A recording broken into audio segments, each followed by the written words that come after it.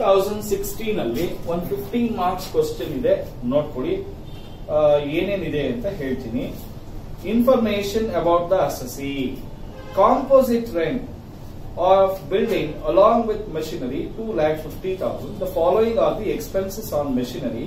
Depreciation 8,000, repairs 4,000. Composite rent ಅಂದ್ರೆ ಏನು ಗೊತ್ತಾ, ಮನೆ ಜೊತೆಗೆ ಲಿಫ್ಟ್ ಮಷಿನರಿ ಅದು ಇದು ಕೊಟ್ಟಿದ್ದೀವಿ.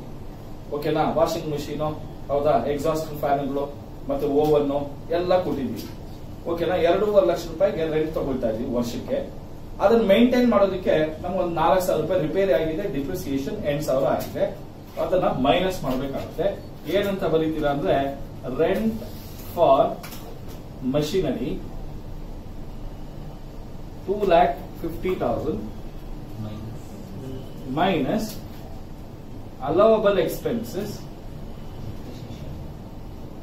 ಏನೇನ್ ಬರುತ್ತೆ ಅದರಲ್ಲಿ? ಡಿಪ್ರಿಸಿಯೇಷನ್ 8,000, ರಿಪೇರ್ಸ್ 4,000, 12,000 ಮೈನಸ್ ಮಾಡಿ ಇನ್ನ 2,38,000 ಔಟರ್ ಕಾಲಮ್ ಅಲ್ಲಿ ಬಿಸಾಕಿ. ಓಕೆನಾ, ನೆಕ್ಸ್ಟ್ ಪಾಯಿಂಟ್ ನೋಡಿ. ಈ earned a royalty of 40,000 from stone quarries and expenses for this is 3,000 minus ಮಾಡಿ. ಕರೆಕ್ಟಾ? Royalty from mains 40,000 minus expenses 3,000, 37,000 rupees outside RQ. Salary as an MP, member of parliament. ತಗೊಳ್ಬೇಕು. Salary as an MP, member of parliament, 35,000 fully taxed. Member of parliament ಗೆ 1.5 ಲಕ್ಷ ರೂಪಾಯಿ ಸಂಬಳ ಇಲ್ಲ. ಇವನು ಯಾವನೋ chief MP ಇರ್ಲಿ. Income from bank deposits 45,000 fully taxable ಅಲ್ವಾ? Interest on bank deposits ಎಷ್ಟು ಸರ್? ಗ್ರಾಸ್ ಅಪ್ ಮಾಡಲ್ವಾ ಅಂತ ಕೇಳಿದ್ರೆ ಅಲ್ಲಿ ಏನು ಕೊಟ್ಟಿಲ್ಲ ಅಲ್ವಾ? ನೆಟ್ ಗ್ರಾಸ್ ಅಂತೂ ಏನು ಕೊಟ್ಟಿಲ್ಲ. ಏನು ಕೊಟ್ಟಿಲ್ಲ ಅಂದ್ರೆ ಏನು? Gross. He earned a dividend from foreign company, gross of 65,000, of which 15,000 deducted TDS, the country, and balance was received in India. So total ಆಗಿ 65 plus 15 80,000 rupees ಬರುತ್ತೆ. TDS ಸೇಲ್ಸ್ ಕೊಡು, ಹೌದಾ? ಸೊ ಅದಕ್ಕೆ dividend from foreign company 65,000 plus TDS 15,000 80,000. ನಮಗೆ gross amount ಬೇಕು. Okay, net amount ಅಲ್ಲ, ಏನ್ ಬೇಕು? Gross amount. Next winning from lot horse race 2,10,000 net ಅಂತ ಹೇಳಿದ್ದಾನೆ. So winning from horse race 2,10,000 divided by 70 into 100, 3 lakhs. Next, remuneration as an examiner from university 48,000, incidental expenses 6,000, of which 50% expenses were reimbursed by the university. ನೋಡಿ, examination ಕೆಲಸಕ್ಕೆ ಹೋಗಿದ್ದೀನಿ, valuation ಹೋಗಿದ್ದೀನಿ. University ನನಗೆ 48,000 ರೂಪಾಯಿ ಕೊಟ್ಟಿದೆ.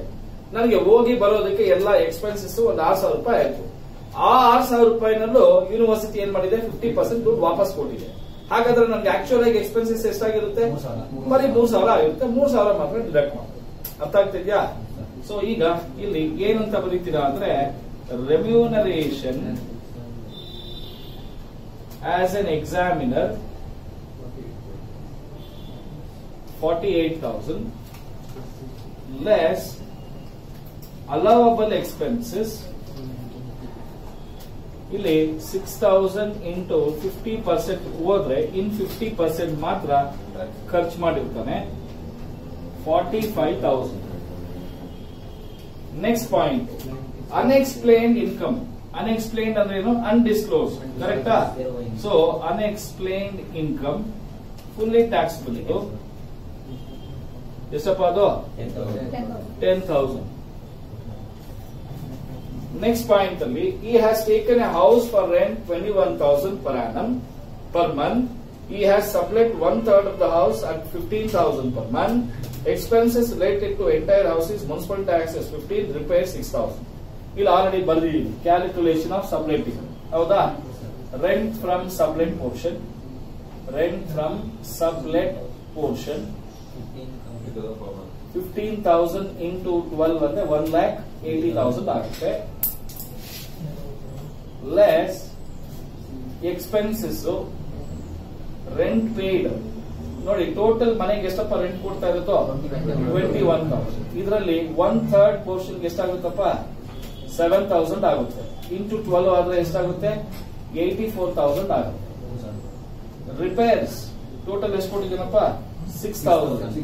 ಇದರಲ್ಲಿ 1/3 ಪೋರ್ಷನ್ ಎಷ್ಟಪ್ಪ 2,000. Municipal taxes ಎಷ್ಟಂತಪ್ಪ 15,000. 1/3 ಪೋರ್ಷನ್ ಎಷ್ಟಂತಪ್ಪ 5,000. ಟೋಟಲ್ ಎಷ್ಟಪ್ಪ 91,000. ಇನ್ನು 89,000 ಟ್ಯಾಕ್ಸ್ ಮಾಡ್ತಾರೆ. ಕರೆಕ್ಟಾ? ರೆಂಟ್ ಫ್ರಮ್ ಸಬ್ಲೆಟ್ ಪೋರ್ಷನ್ ಕರೆಕ್ಟಾ? 89. Income from other sources 9, 14, 19, 24, 31, 39, 11, 12, 16, 24, 28, 31, 34, 37, 6 plus 2. ನಿಮ್ಮ ಹತ್ರ ಯಾಕೆ ಹೇಳಿಸ್ಕೊಡೋದು ಅಂತ ಮಾಡ್ಬಿಟ್ಟೆ. ಮುಗಿತಾ?